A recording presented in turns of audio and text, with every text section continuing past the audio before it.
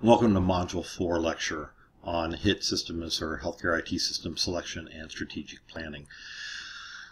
Strategic planning and system selection for healthcare IT systems, whether they're electronic health records or whether they're other rev cycle or other ancillaries that are involved, is pretty much the same. We're going to be going through the same processes, and this would be true if we were in banking or in any other industry. Whenever you're looking at system selection, you're looking at the people who are actually going to be using them, as well as what kind of data is going to be going into them and what kind of data we're going to be getting out of those different systems. Now, there are some things to consider with healthcare IT records, of course, meaningful use and the O&C criteria to be a certified EMR. Now, that certification doesn't mean anything other than it meets the minimum qualifications that the O&C has for meaningful use. However, the system still has to, the healthcare system still has to actually use the system in a meaningful way to produce the data that they can then show meaningful use. So it's still incumbent upon the people who are purchasing the system to actually use the system.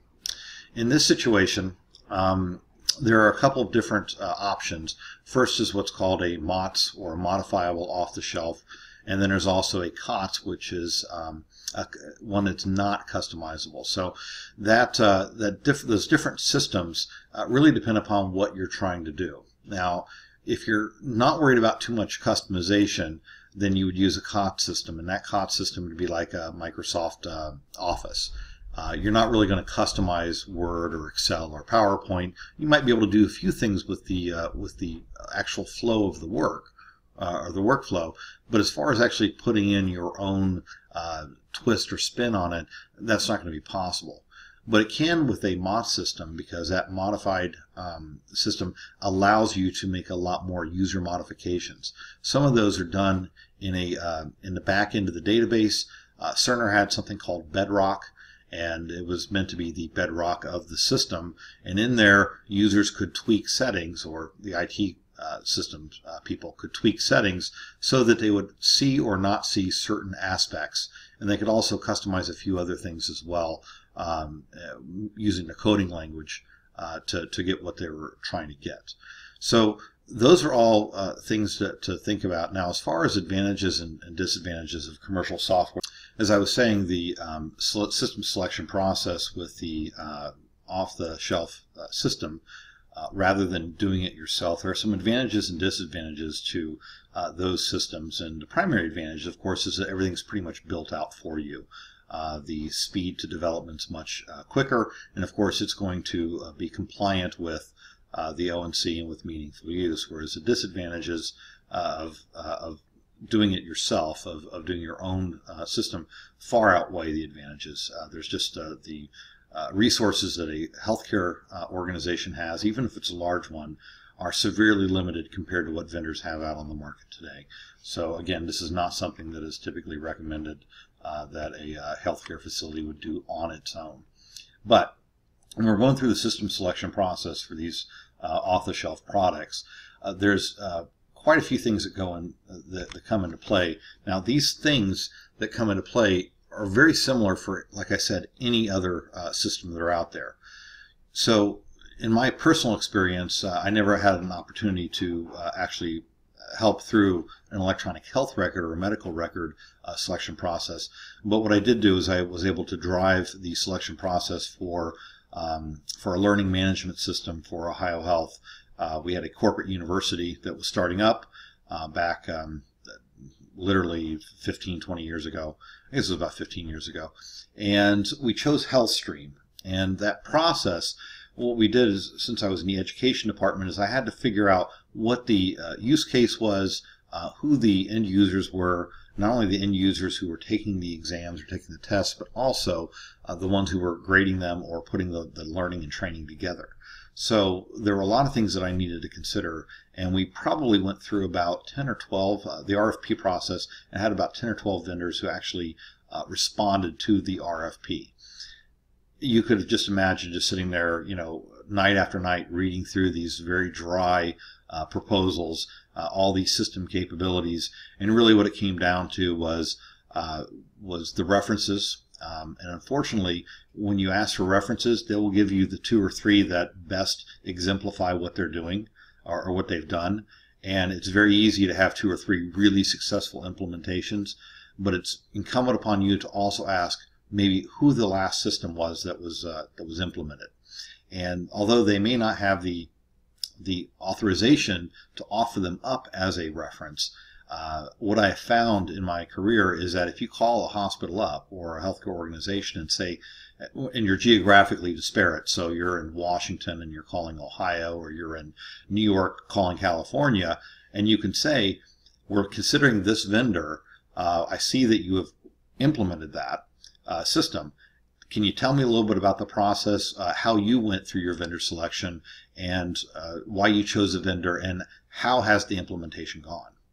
In addition to that, organizations that have implemented the software a few years ago, maybe you can call them up and find out, how has their support been? Has it been reasonable? And get it not just from a end user situation or standpoint, but also from an IT perspective, and maybe even from a financial perspective. Has it been as cost effective as they say it was going to be? And were there cost or budget overruns? What would they change? Is there anything that they wish they would have known had they, if they had the opportunity in hindsight, would they have looked at things differently? So one of the most important things that I found in any kind of system selection is those references. Now, at the same time, they do offer, these vendors do offer frequently the opportunity to go and do a site visit. And that is something I highly encourage that you do. Now, the caveat with the site visit is that these, again, are going to be hand-selected customers and clients of theirs who they've gone over and above and maybe even offered discounts and services, or even in software, to be a site that they can take potential customers to. We had in Cerner, we had beta sites where we would do new things and odd things, and then have them be a beta site for us where people will come and visit them or be a reference, and we would virtually give away the software for free and maybe only charge for services. And if they charge for services, the services would be much reduced compared to what the original price would be. And then, of course, we make that up when we sell to other organizations. So, of course, going through this process is going to be is a long, tedious process. Anticipate this depending upon the size of the system, the financial impact, the organizational impact. Could be anywhere from a few months to a couple of years to go through this whole process. Once you go through this process and you've ranked your finalists, the next thing, when you've narrowed that selection down to at least 2 vendors, that's when probably the negotiation really starts. And it's very important to negotiate with both vendors, because at some point in time your A-list vendor, or your vendor of choice, and I call that a VOC, would be, for whatever reason, might back out, or there might be something that comes up that would require you to reconsider that vendor and then go with your second option. But at the same time, you need to let the vendor who's in first position know that they're in first position and not vendor of choice. So at least you're playing fair and ethically. Some companies don't really like to do that and will completely drop out. But in my opinion, that if that's how they want to quote unquote play, then more power to them. We'll go down to the next one. A lot of times the salesperson doesn't have a lot of system knowledge, and they'll bring along a clinical expert, and that clinical subject matter expert will be the demonstration person, will also answer the clinical questions, and then they might have somebody who's an IT person who will be there to answer the IT questions. But the salesperson's job is to get the people, the audience from the C-suite involved, and get them to push this process along to where we do the site visits, where we do an on-site demonstration, to where we actually do a site or a reference check, and those things, not necessarily in that order, but their job is to push that process along. That's what they get paid for as salespeople. But once we've got that down, the next thing that we need to talk about is kind of the clinical resistance, because there's some other factors that are involved as well. but one of the biggest issues really revolves around the resistance of the clinicians. So when we're going through this process, one of the more key things that you need to do is to kind of have that executive, that key person executive, or a physician champion, an executive champion. They call them different things at different organizations, but it's basically the executive who's responsible for this particular project. Now, you might be the project manager, you might be on the team, but ultimately that physician's job is to push it through the board or push it through at the higher level in the C-suite. So you have to have that. Now, going through the selection process, we selected our vendor, and again, this could be a 2-year process. We also have to talk about training plans, implementation plans, timelines, when things go offline versus when the new system comes online. And that really is a function of the complexity of the organization as well as the user resistance. So those are all things that we need to keep in mind. And Glasser wrote 10 factors for implementation success, and these are actually very, very good. This was based upon, I believe, a study that was put out by HIMSS, Health Information Management Systems Society.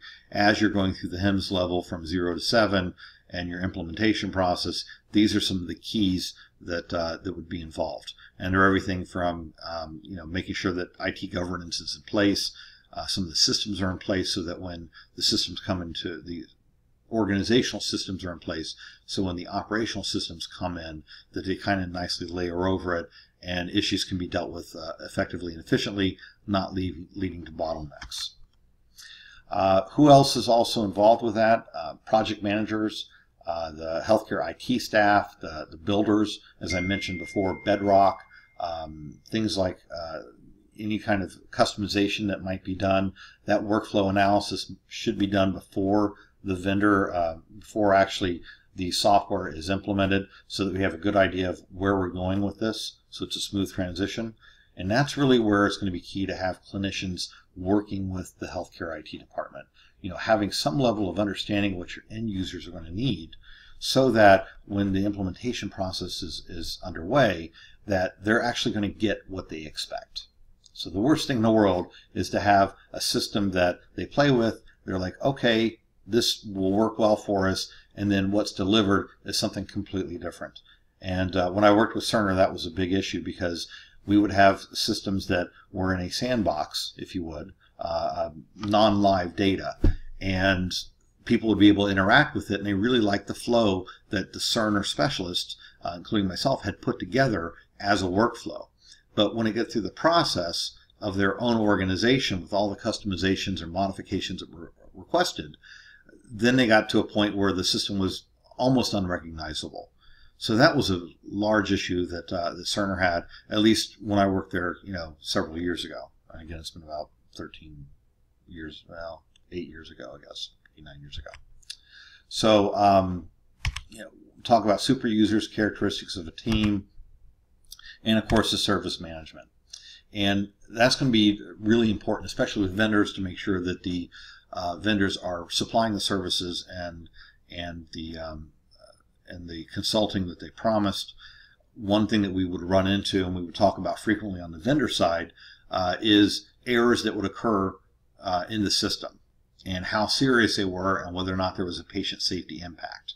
And one of my roles was to look at a hospital's report of an error that occurred, and look at the patient safety impact, and look at the impact over the entire customer base, and decide whether or not this was an issue that was worth fixing immediately, or if it was something that we could put off for a couple months in production cycle, or if it's something that would come out in the next release in 6 months or 12 months. So it was very important that if somebody came through and there was a sentinel event, for example, is this likely to occur someplace else? How much of this error was likely to be clinician driven versus our system driven? And if it was our system driven, how can we fix it as soon as possible? Some of the more interesting conversations I had with these IT professionals when I worked at Cerner was what they called WAD. And WAD is working as designed. So we would come up with that, hey, this is an issue with this particular workflow. You push on this button, and for whatever reason, X happens. We need to look at that. And they would look into the code, and they look at the specs from each enhancement that was requested and say, well, this is working as designed. So there is it's not a bug. It's a working as designed. Well, for us, being clinicians working on the floor, we didn't care if it was working as designed. It didn't freaking work. So fix it. So that was a lot of the conversations I had, some heated ones, where my job was to be the advocate for the clinicians, for the whole Cerner user base, to get something done by the engineers, even if it was working as designed or a WAD versus a actual bug, that it still wasn't meeting the needs. And how serious was it, and is it something that requires some immediate attention for that? So that's kind of in a nutshell for our lecture today over healthcare IT systems and system selection. Please, of course, enjoy the readings. We will be moving on to population health and cybersecurity here in the near future. A couple of notes. Starting with Module 5, there will be no late assignments that are accepted in Module 5 unless you have some sort of a previous discussion with me. So please send me an email if there's something wrong, if you need to go to the hospital, or if something is up. Please let me know ahead of time. If there's an emergency, of course, I'll make some sort of a exception for you. The last quiz will have a 1 attempt maximum. I was very generous the first 2 quizzes, and it seems like people, even if they got a 43 out of 45 or 96%, still wanted to take it one more time and to get that extra percent or extra 2%. And quite frankly, I've got better things to do.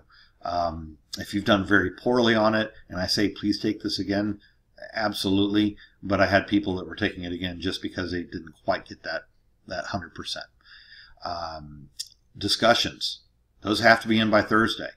And what I'm going to do is I'm going to go back and review and make sure that people are actually responding to 2 of their peers. This replaces the brick and mortar raising your hand in class. This is participation. So part of participation isn't just you raising your hand. It's also responding to and learning from your cohort. Quite a few, you have wonderful posts that need to be read by more people. So you need to read these posts. You need to read what other people's thoughts are. You might think A and somebody else thinks B and makes a very good point. That's all part of this learning process. And if you're not going to do it, there will be a point penalty that's assessed.